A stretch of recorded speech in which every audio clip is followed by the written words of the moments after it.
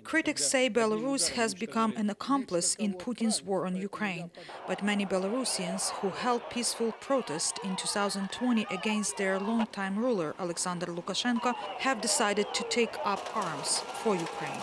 Many see an opportunity to free their country from dictatorship. At this training ground in Poland, volunteers are taking their first battle lessons. A former Polish police officer, now a business owner, and his war veteran partner are training Belarusians who sign up for new regiment known as Pahonya.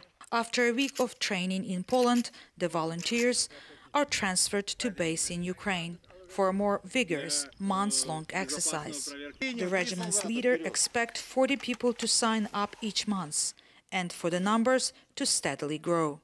They are highly motivated Belarusians. They have only two targets. One target is to help the our brothers in Ukraine, because we have a common enemy. The volunteers are resolute in their decision to gain combat experience. Andrei says his family is in Belarus and asked that his face not to be shown for security reasons. It's not only the war of Ukraine. This is a war of the whole free world, and Belarus as well, because Belarus is almost 30 years under dictatorship, and it's very painful for us, for Belarusian people who really want to be free. And our desire, our dream, after a defeat of Putin, we hope that the regime of Lukashenko will be destroyed as well. For Kirill, who left Belarus long ago, this fight is about freedom as well. He started helping Ukrainians buy military equipment and then realized he had a big battle at home to support. I realized that we have some Belarusian volunteers, military volunteers, and they are not very good equipped. So we decided to start help them.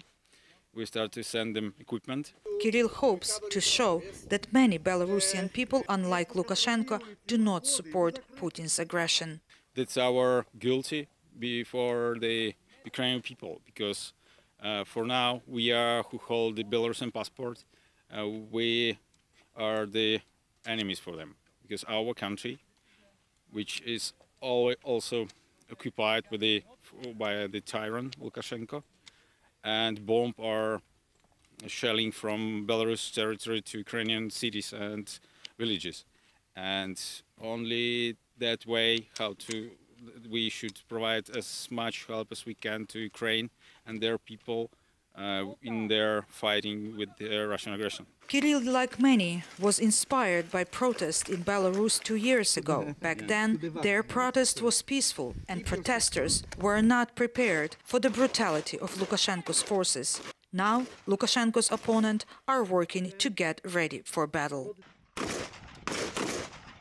The Belarusian leadership in exile last month endorsed the Pahonya regiment. Svetlana Tikhanovskaya, the woman who is believed by many to be the rightful winner of Belarusians' 2020 election, on Twitter, referred to the unit as a base for the new professional Belarusian army. The unit's leader, Vadim Prokopiev, sees the endorsement as a first step toward freeing Belarus from Lukashenko. I think the time has come that our leadership, our political leadership in exile, take more desperate and more decisive measures. And if Ukrainians will see enough potential and enough power, I think the recognition of a government in exile is a very good and strong move. He says his regiment is growing, and soon VOA has learned some experienced trainers, including US Army veterans, will join the fight. Myroslava, Gongadze, VOA News, Warsaw.